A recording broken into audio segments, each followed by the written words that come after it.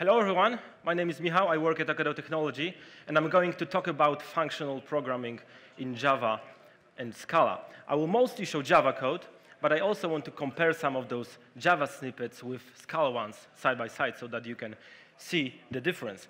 And I will be honest, this is a talk about functional programming, but I won't talk about math. I won't show you any math here. I don't want to convince you that functional programming is cool. I don't want to explain why monad is a monoid in the category of endofunctors. What I want to do, I want to show some practical and applicable examples so that you can include functional programming as another tool in your tool belt. So imagine that you are part of a remote team that does contracts for various clients around the globe. And one day, a new client approaches you, and he's from galaxy far, far away, and he heard about this thing called Twitter that people on Earth use, and he wants to have something like that in his own galaxy.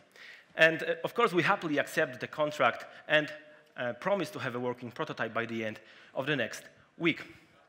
So we immediately go to our favorite coffee house and want to start hacking right away. It turns out that the main functionality, the MVP requirement, is to have a functionality of followers. So we need to show for each user how many followers does this particular user have. And we are spawning our ID, and because we are programming in a coffee house, we want to use functional programming. So what does it mean to be functional in a functional programmer? Most of you probably know the answer already. The usual ones are using immutable collections, creating immutable types, using functions that take functions as parameters and return functions, so higher order functions, and things like that. And we have lambdas and streams in Java since Java 8 release, right? So is it enough? Well, yes or no. Lambdas help us bring functions as first-class citizens to the language, and a higher order API Java streams is kind of verbose, but it's still there, so it's better than nothing. But the main problem still is that the rest of the API have not changed. So, for example, we still have mutable collections, and we need to use some external libraries in order to have immutable ones. So the same thing cannot be said about Scala. So in Scala, everything is built into the language. We have immutable collections built into the language. Higher order functions are less verbose than streams. And of course, we have like val keyword, which is also a nice addition. We have immutable types by using case class notation. And in terms of basic functional programming, Kotlin is very similar to Scala, so the basics are there. We can still create immutable types. We have nice higher order APIs and things like that. But there are some differences on more advanced levels, which I'll show you during this talk. So Kotlin and Scala are not very similar. At the end of the presentations, I will touch upon those differences so that you are aware what are they. But I'm not here to talk you into Scala or Kotlin. I'm here to talk about functional programming, and it turns out that we can use functional programming in Java today. There is this library called Waiver, which has just been renamed in April from Java slang due to trademark conflict with Java, of course. But there is this library which is around since 2013, and we can do basic functional programming stuff with that, but also some more advanced things are also there. So all my Java code today will use Waiver. So Waiver style. Programming functionally with Waiver style. After including it in our project, we can have immutable collections. We still need to use Lombok or create immutable types by hand, but the rest of the things are there. So higher order functions are less verbose than streams because they are built upon this immutable collection thing. And of course, functions are also there. They are built on top of lambdas. So a small disclaimer, I'm a Scala programmer, so I picked up Waiver very quickly because it uses ideas from Scala in order to bring them to Java world. But if you get lost or don't understand some code on the slides, just interrupt me, I will try to explain better. Okay, so let me show you how all those things can be utilized in our project. So remember, we were tasked with creating a Twitter version with followers functionality for a galaxy far, far away. So the first thing we need to do is to model our domain. So our domain for followers will be just citizens of the galaxy, right? So abstract class with just a name, so will have a citizen with a name, and of course some concrete subtypes like civilian with a name, Jedi with a name, rebel, Sith also have just names, and stormtrooper, which additionally has this Boolean flag, which means if it's true, it means it's cloned, and if it's false, it means that it's not cloned. So that's the whole domain, right? 5 concrete subtypes and 1 abstract class, okay? And of course, we also have this API to get them from the database. This is implemented by some other team member of us on the other side of the globe. And as you can see, we can get the citizen by providing the name, and also we can get the followers for the particular citizen, okay? So, and the most important thing here is, however, that both functions return future. And the future is a waiver future, so this is not the Java one, it's waiver future, which models computation that provides a value in the future, or it may fail. So two cases for the future. When it completes, it may be completed with a success or with a failure. And this is the basic foundation for asynchronous programming. So we are using it here in our DB client method. So what can we do with that? Of course, we can just spawn our IDE. We are backend developers, so in order to test our API, we need to create a helper application, console helper application. So this application will just get the name from this console input, and we'll try to get the followers for this particular name. So as you see, and DB client gets citizen by name. We are just calling this DB client function, and then we get the future of the citizen. And then in IDE, we just press dot, and try to find a method that will get us the citizen. So we don't want to have future of citizen, we want to work on citizens, right? And there is a method like that, which is called get, so we just use that, and repeat the same procedure in order to get the followers, right? So next line would be DB client get followers for this particular citizen, and then we are getting this value out of the future context. So we end up with a list of citizens, okay? So this is how we do things, and we have done well, right?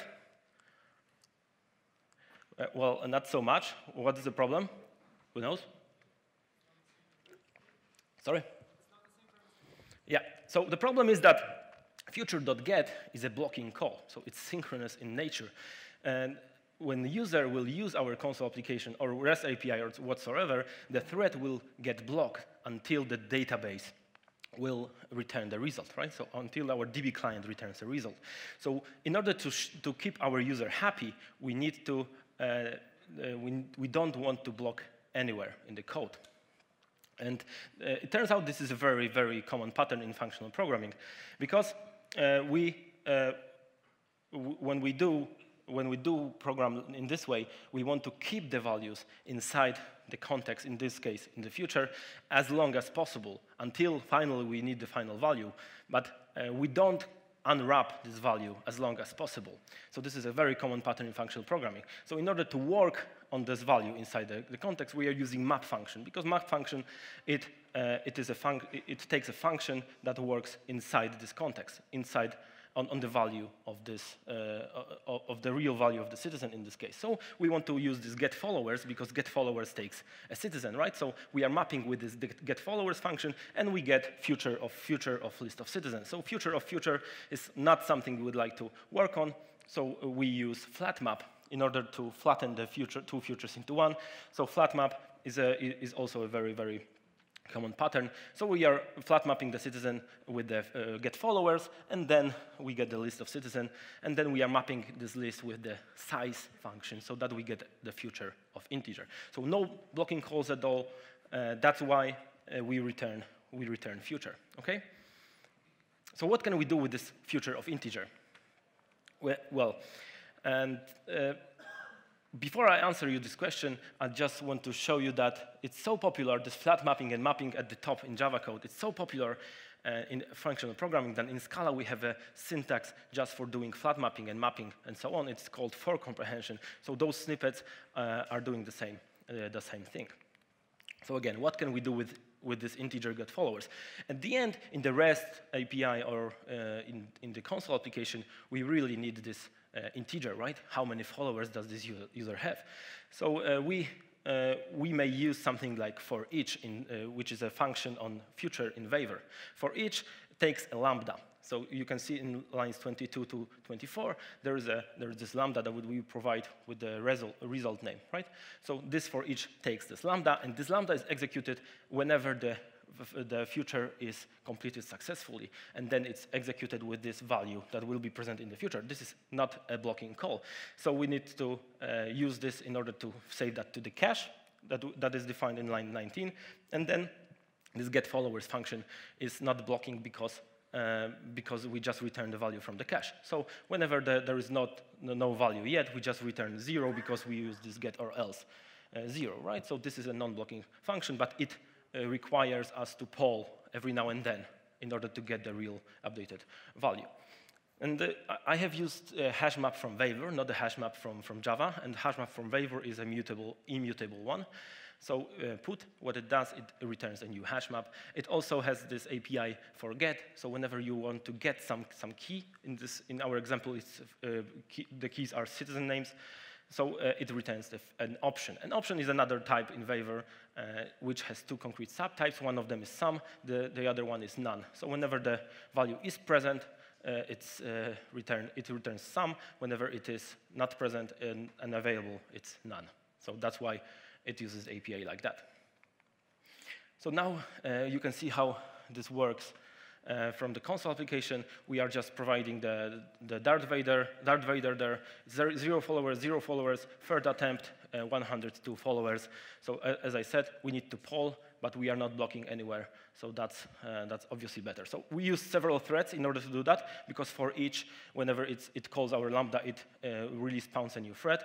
And no locks, no creating threads by hand. This is the power of immutability and the future type. And of course, there is another guy in our team that does this web application, and he knows about this API that needs polling. So yeah, it looks like that. Whenever it returns a new value, it just gets updated. So everything works fine, but one night, our telephone starts ringing. And it turns out it's our client, and he's not happy, and he files a bug report. Turns out he thinks he has 0 followers, and it's not possible. OK, so we run to our desk, fire up our helper console application, right, and run a query against production database, because why not? So then we input, of course, Darth Vader, and we see that Darth Vader has 0 followers, 0 followers, 0 followers, and only after 10 or so seconds, it converges to the real number of 102. And obviously, Darth Vader is not so patient. So what happened? Of course, database on production is very slow. We need to think about that and fix that. But there's a real problem inside our application. We are modeling two things with one value. So 0 means 0 followers, but 0 also means we don't know how many followers are there, because we haven't really received any answer from a database. So this is a problem. And in strongly typed functional programming, we use data to model everything. We want to use data to model everything. We want to use return types, which is data, to model our assumptions about the API. In this case, we want to model something possibly being there or not. And for this case, obviously, option is a great candidate. So let's change our API to have this option as a return type. So you can see in line 33 that we changed integer return type to option of integer, and there is just one more change. And in line 37, you can see that we got rid of get or else, because get returns an option, so we just use that. And that's all. This is all we need to change. And of course, web API needs to change. Web application needs to be updated. And now, whenever none is returned, we get loading followers. And whenever sum with the real value is returned, we get 102, or the real number of followers. So now the user knows what's happening. OK, so everything works fine, but one night, our telephone starts ringing.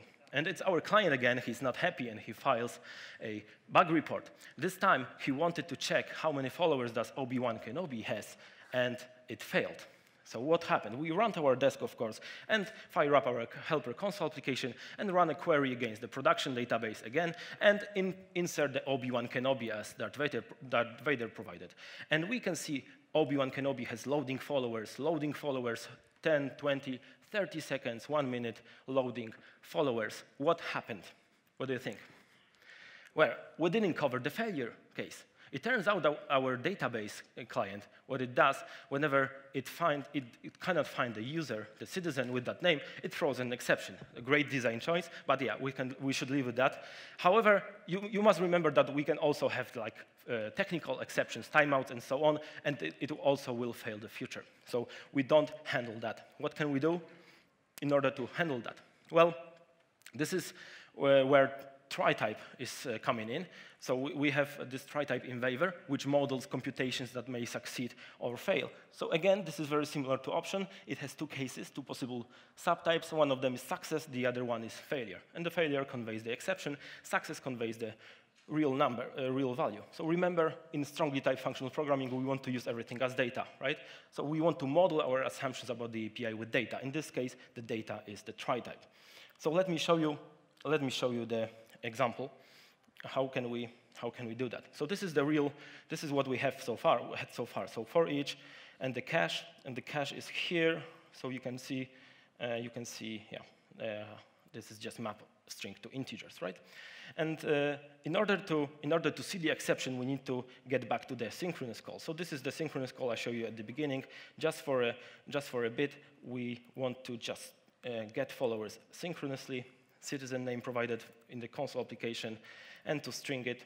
And we want to, of course, run the whole thing, and here, and see what's happening. So when we provide Darth Vader, which is an existing citizen, of course, this is a synchronous call, so we wait until the database call is finished, and only then we'll get the real number of followers.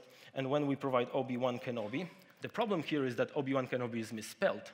W should be capital, and that's where Darth Vader made a mistake. So let's see, there is an exception. Our application failed, our application finished, and let's take a look at this exception.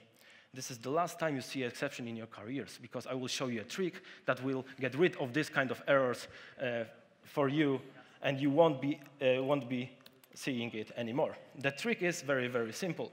The trick is that we use try from waiver, and we need to just wrap our call in the runnable lambda, and that's all. So this is what we did. This is the whole thing. We just modeled the computation that may fail with this try type, and the try type may be success or failure. So now Darth Vader should just return this success of 102, right? Because now we are wrapping it in a try.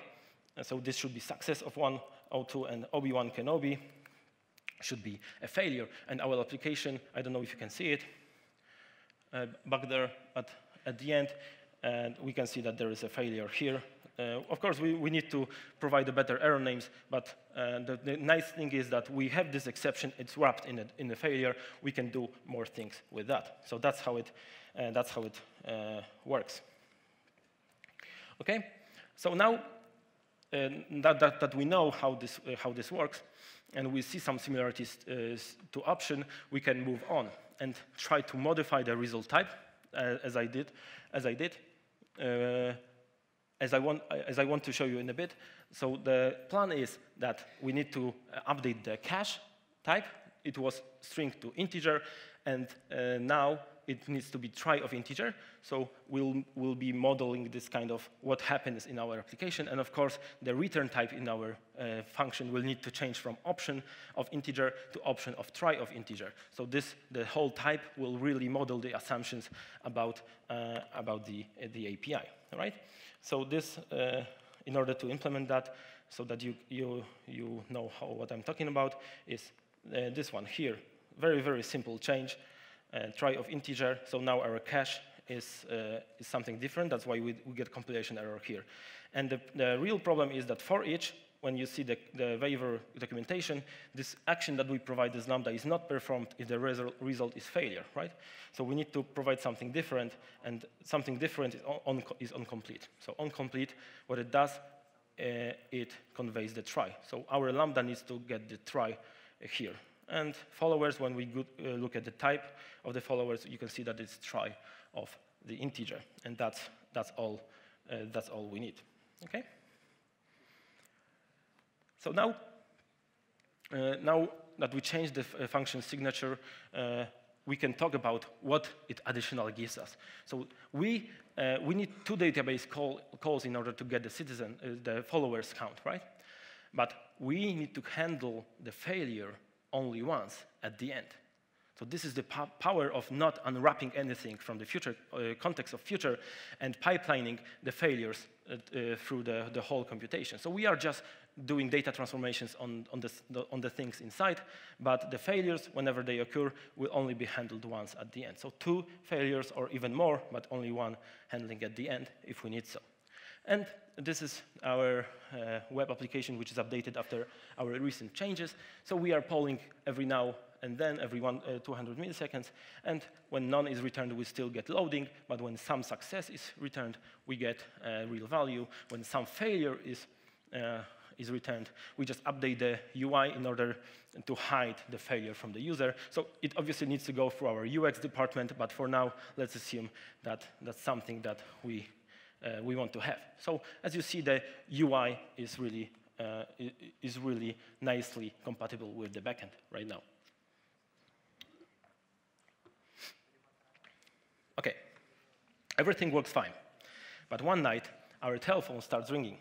And it turns out it's our client, and he's not happy with our return types in our application. But then suddenly we wake up, and it turns out it was just a nightmare. But then we start having second thoughts. So maybe this was a sign. Maybe we shouldn't be using such cryptic return types in our application. But what about modeling everything with data? What about modeling all the assumptions about the API with return types? So we want to have a cake and eat it too. And it turns out that's where algebraic data types, ADTs in short, come into play. So we still can have a cake and eat it too. We need to model our return type as algebraic data type. Algebraic data type, ADT, is a very simple concept. It's some type or product type. Product type is a type that consists of several types. For example, one or several types. For example, when you define a class with string, boolean, and integer, then you just define the product type of string, boolean, and integer. On the other hand, sum is more similar to enum. So it can be either something, one type, or another type, or another type. So and of course, they can be mixed together. And of course, we have already seen some examples of ADTs in our current project. For example, Stormtrooper is a product type of string and boolean, and Citizen is a real sum type because it can be either civilian, Jedi, rebel, Sith, or Stormtrooper, but not 2 things or 3 things at once. And of course, try and option are also sum types. Try, success or failure, and option, sum or none. So let's try to model our result type as ADT. What we want to have is we want to have a public interface, like normal remote followers data is our ADT, and it's our sum type in this case. And we want to have 4 concrete subtypes. First one, not requested yet. Whenever we haven't really requested anything from the database, and loading, we have requested but haven't heard from them yet. Then failed, which is a failure of the computation of the fetching with some error message. And fetched, this is a success case. So we fetched the followers, and we have this integer, how many followers does this user have? So this is our model. Okay? And now we need to change our signature of the function. So remote followers data is something that we want to return from our function. But how can the user of this application use this kind of return type? Because it's just an empty interface, right? It's a marker interface, no methods whatsoever. So how the client of our API can use this kind of return type? Before I answer you, let's find out about the very similar case that we have inside here. So how tried followers in our Lambda with onComplete is a try of integer. And in order to provide this remote followers data implementation, we need to create another type based on the real type of the try. So let me show you what I mean. We need to use something like pattern matching. So we need to see what type is this tried followers, try of integer, and based on whether it's success or failure, we need to create a different type. If it's a success, we need to create fetched. If it's a failure, we need to create failed with the message, error message. So pattern matching is a technique that works well with ADTs. Case is for each sum type, concrete type, right? So whenever we have some type of two types, like in this case, we will have two cases. And patterns inside with these dollar signs are something to extract fields from this product type. And let me show you how this looks in the code, because it may be a little bit cryptic. So when you want to have something like that in the cached followers, what it does, if we get citizen name here, what's the type here? This what does get return? What kind of type? Optional, right? Option of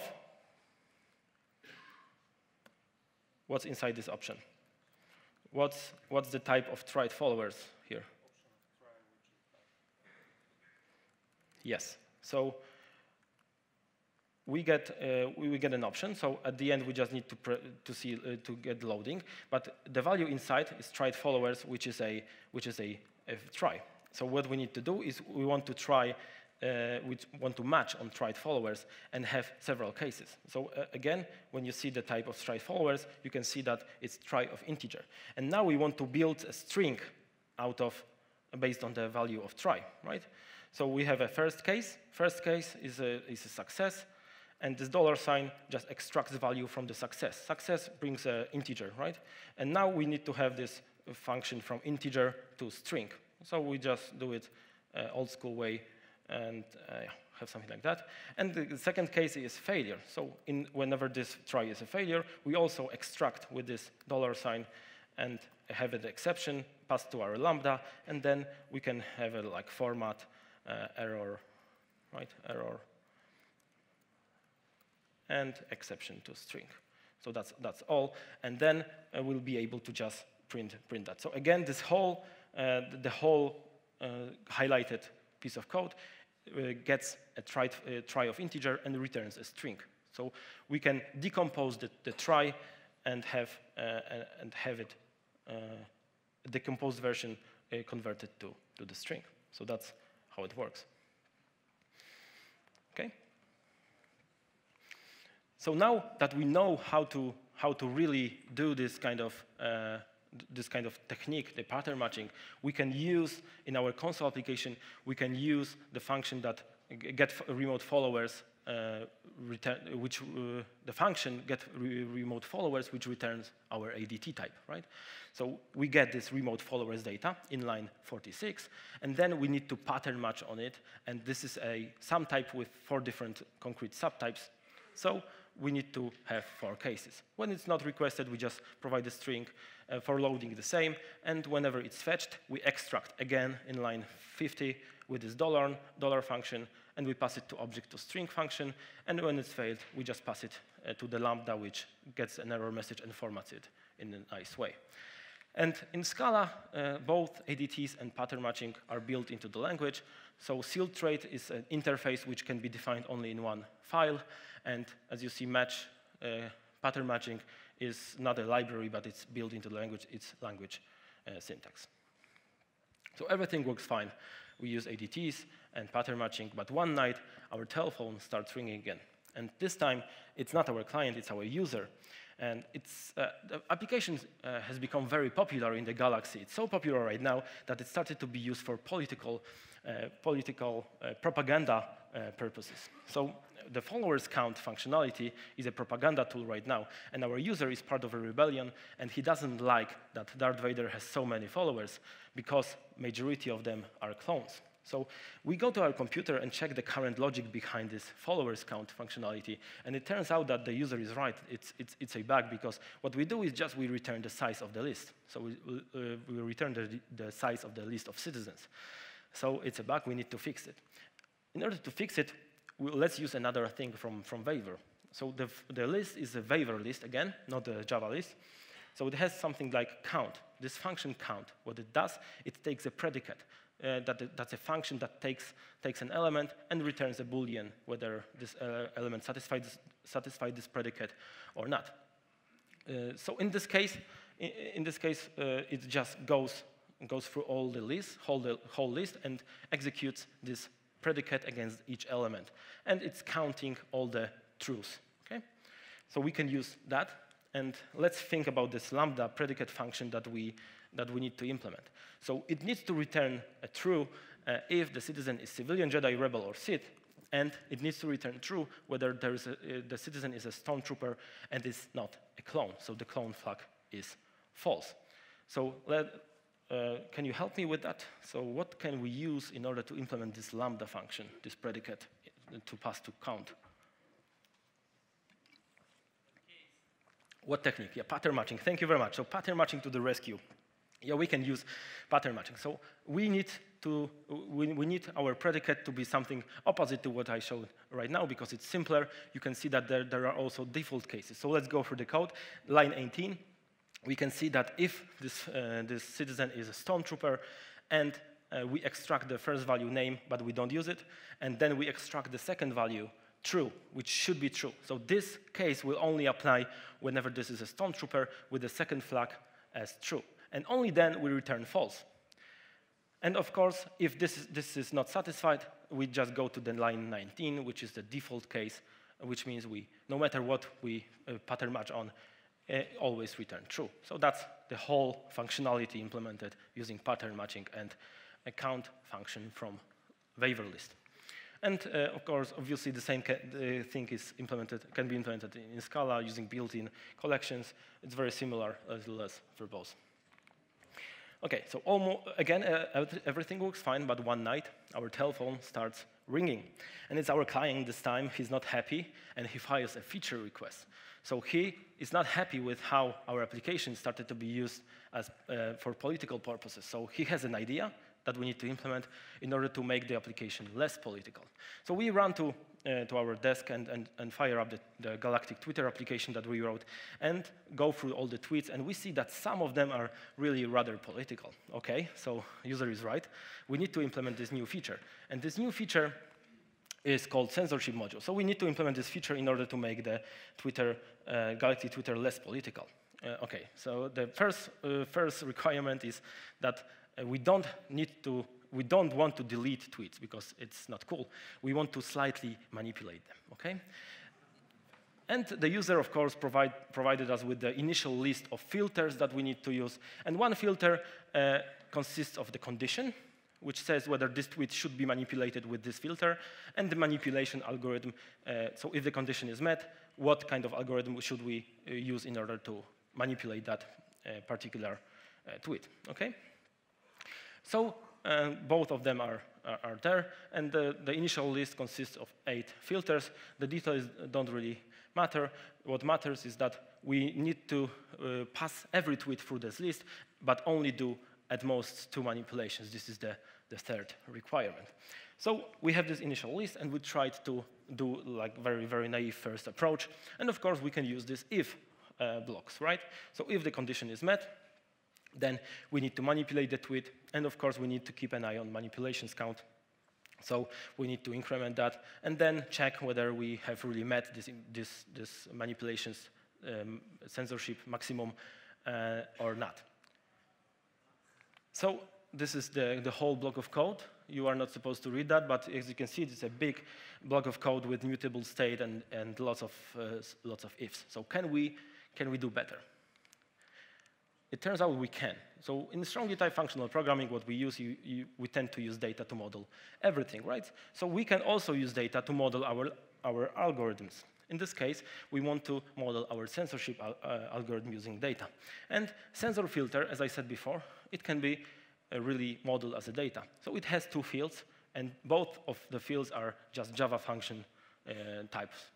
So the first one is tweet to Boolean, which is a predicate, the condition that should be met if you want to manipulate the tweet with this particular algorithm. And the second one is the algorithm itself, so function from tweet to tweet. So what can we do with such a type? It's just a type, it's just a piece of data, right? So what we can do is we can, of course, generate the list of this kind of sensor filters. So this is a real Java code. Real Java code. Look at all those and thens and predicate logics, but yeah, it's very nice. It's more readable, so all the filters are on one slide, and it's still just data. So can we execute a list? Can we execute a list? Yes, we can execute a list. And it's called folding. So this is a technique that we use in order to turn one structure, in this case a list, into one final value. In this case, we want to have the censored tweet. And in order to turn the list of 3 censor filters into one value, we need to provide the initial value, so the original tweet, and the algorithm that takes the tweet and the currently processed element from the list and returns another tweet as a result. And then this result is passed to the second element. This function is called again, it's folded again, and so on and so forth until we get the final value. So this is just a list of steps, and the original tweet just passes through them using the function that we provide. So in order to give you some perspective, let's try the example on ints. So we have a list of 3 ints, 4, 6, and 3, and we want to fold it using the function, the folding function, that what it does, it takes 2 ints and returns the sum of them. So the function turns 2 ints into 1 int. And when we provide the initial 0, we execute this function for the first element, second, and third, and we get output one value. So the whole list of 3 integers was folded into one value. And in Waiver on lists, we have something like fold left. So this is a function that we can use. It takes 2 parameters. The first one is the initial value, so the 0 element, and the second one is this by function, so function 2 in Java 8 nomenclature, and this function takes the current result, current aggregator value, and the currently processed element, and returns a new value for the aggregator, so that we can fold the whole list into one value. So in our case, what we want to do is we need to provide this function, right? So we know that we have original tweet as the initial value, and then we need to define this function too. So this function needs to take the current tweet, currently processed tweet, and currently processed filter, and return a new tweet so that it's pushed into the next step. And as you see, this is a very simple piece of code. In lines 1 or 3, we just check whether it should be manipulated. If so, we return the manipulated version. If not, we return the original one. So the whole thing is then, the whole thing is then folded into one tweet. But we need to keep an eye on manipulations count. So in order to do that, we need to introduce a new data type. It's called censor status. It will have this tweet, original tweet at the beginning, and also it will have this manipulations count. So what we need to do is we need to slightly modify our apply filter function in order to take these manipulations into account, right? So right now in line 104, we need to also check whether this manipulations is smaller than max censorship manipulations. If so, we return a new censor status with new manipulations count and a new modified tweet. And else, we just return the current status. Okay? So everything is final, no mutable state, and folding allows us to have this kind of piece of algorithm without any mutable variables. So this is how the whole algorithm for censorship module is implemented.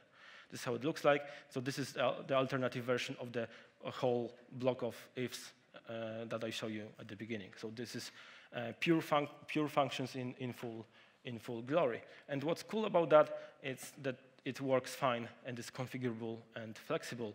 So whenever Rebellion starts winning, we can just have a feature switch, one change. We just turn Empire filters into Rebellion filters, and we are done, right? So just the filters, list of filters defines the logic for our application. Okay, again, everything works fine, but one night, our telephone starts ringing. This time is Uncle Bob. The Uncle Bob says that we don't have tests in our application. And why is it so? So, of course, he is right. We should think about tests in our application. And this is the part where having everything modeled as data pays off. And I will show you why. Because standard unit test approach for the followers count functionality, so we don't want to count clones as followers, this functionality. When we want to write tests for this particular functionality, we will need to provide examples, like this one. So this is standard unit test, 2 unit tests for this particular functionality. One checks whether we count stormtroopers and not the clone one, and second one, whether we don't count clones at all, things like that, right? So we would need to provide many more of that in order to cover this very, very simple functionality, right? Because it's very simple functionality. So what can we do in order to do that? It turns out that we can have tests, not as a list of examples that we as programmers provide. We can define the properties of our data, the properties of our algorithms, and then get the compiler, the computer, and the framework, waiver test in this case, to generate the tests for us. So this is perfect for lazy programmers, right? We just define the property, and then thousands of tests are generated, which are trying to figure out this empty lists, not empty lists, and corner cases, and so on and so forth based on that. So we can easily have thousands of tests because we model everything as data. So this is how it looks like. And of course, I want to show you how it looks like in the code. So ask me questions whenever you feel something's not really understandable. I will show you how to test this particular one property of our algorithm. The property is that clones should not be counted as followers, right? So let's see what we need. We need to have this arbitrary value of stormtrooper first. So what arbitrary is used for? It's used for generating arbitrary values. So the framework will use our definition in order to define, randomly generate some cases. So we'll use, no, we won't use that. We use arbitrary integer. So this is a generator of random integers, right? So it is minus 1, 1,000, 2 billion. And then we just map this integer with the function that creates a new stormtrooper, which has this clone number plus ID to string. And of course, it needs to be a clone, right?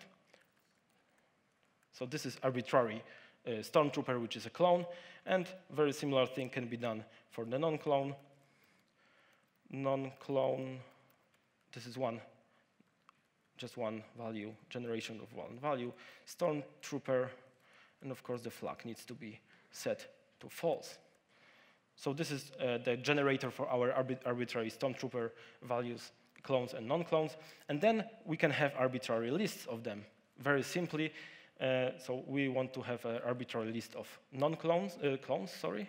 This is just very simply arbitrary list that takes the generator for one particular clone, right? So this would be generating lists of 0 and 1,000 with different kinds of clones, and the same for non-clones. So this is all the setup we need in order to define our property.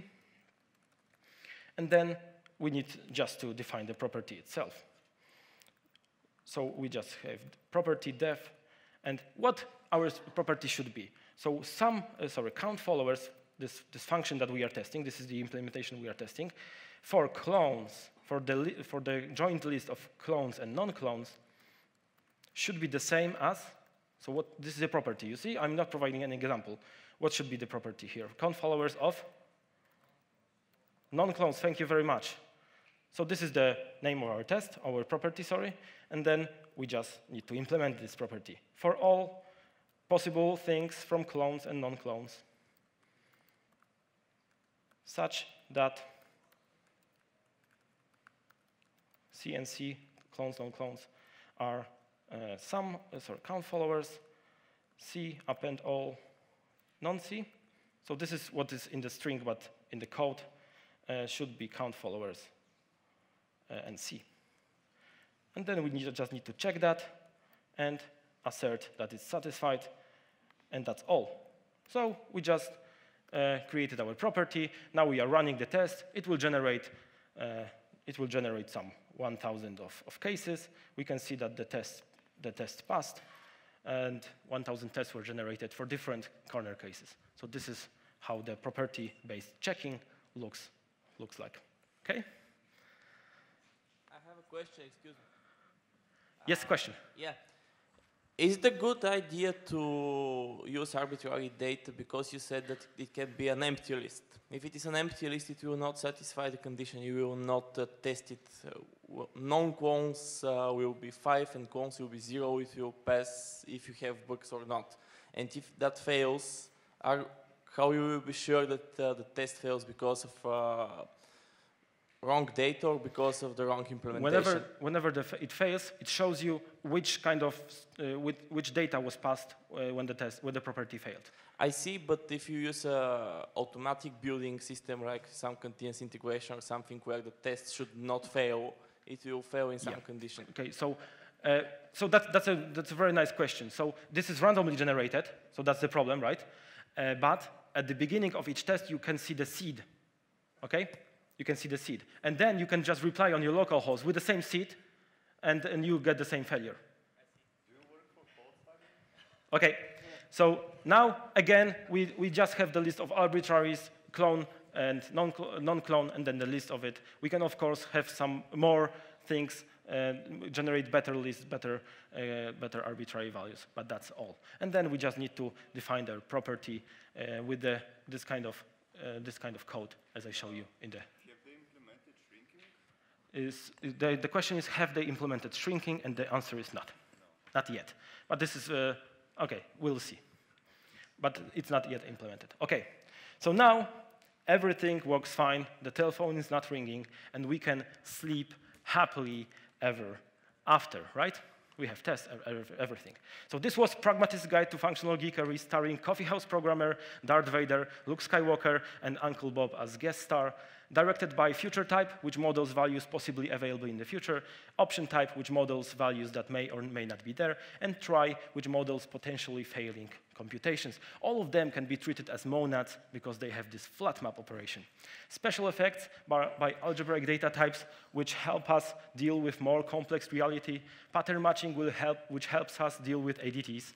And of course, property-based checks, which help us write more tests with a smaller piece of code. And the screenplay is available at this GitHub repository. All the problems I've shown you on the presentations are there with comments. And obviously, there are lots of different things that are more than just that. You have both Scala and Java implementations of the same application, so you can see side by side what's the difference. You can see web server, how is it implemented in HTTP in both Java and Scala. How's the pattern matching implemented here? Why remote data is a functor, and how did I use that? And of course, type class pattern, which we use in Scala, and how it helped me decouple the code from annotations. And pimp my type pattern, which we also use in Scala, how it helped me do a nice predicate logic inside the censorship module. I encourage you to look at the code. And of course, this is a reference slide for you. And in Scala, everything is built in, but in Kotlin and in Java, we have libraries that provide us the same functionality. So the good news is that we don't have to switch languages in order to start using this kind of techniques in our day-to-day job. So that's the good news, right? My name is Michał. This is my blog. This is my Twitter handle. I work at Academic Technology. I hope you enjoyed it. And thank you very much for your attention. Have a wonderful conference. And remember to model everything as data. Thank you very much.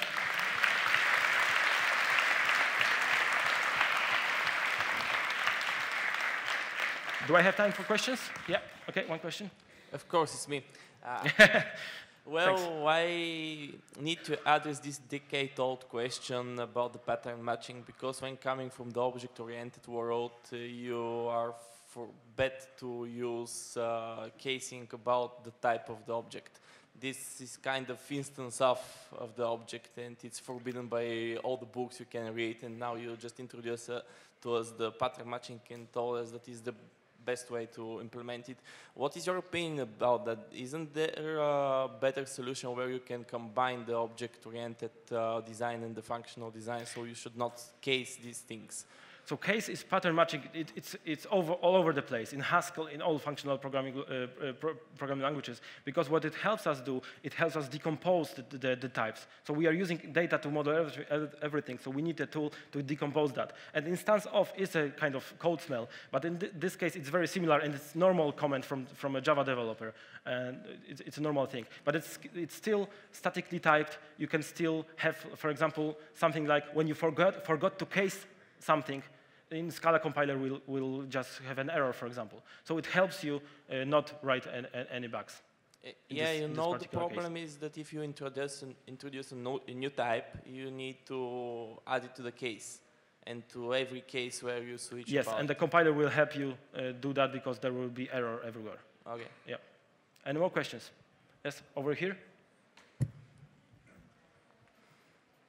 Hi.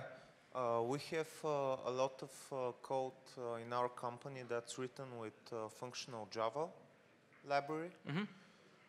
So I see they're pretty similar. I've been following it for functional some Java time. is something alternative to Vapor. So there are several of I was wondering if at Ocado you have done any benchmarks, especially JMH micro benchmark of the especially of the GC pressure between the two libraries. No, we haven't tested. We don't really. In my team we use Scala, so we don't use Vapor. I just show Vapor as a technique, but I suppose JMH, we should JMH all over the place. I haven't seen any benchmarks about that. We are at the beginning of the road in Java, so we still need to think about those things. And why you chose the latter? Sir? Why you didn't choose functional Java? So yeah, I just chose Vapor. So this is not about Vapor. This talk is not about Vapor. It's about techniques. So good. Thank you for the questions. Remember that there are also other libraries out there. You need to test them before you use them. But there are several techniques that are covered by those libraries. The same for Kotlin. There is a library called Functionale, but also Vapor is for Kotlin. So you can still have those functionalities. Okay, I don't have time for more questions, unfortunately, but please grab me at the Ocado booth, and I have stickers for you with some lambdas and different stuff. So come join me here. I will share them with you. Thank you very much. Thank you.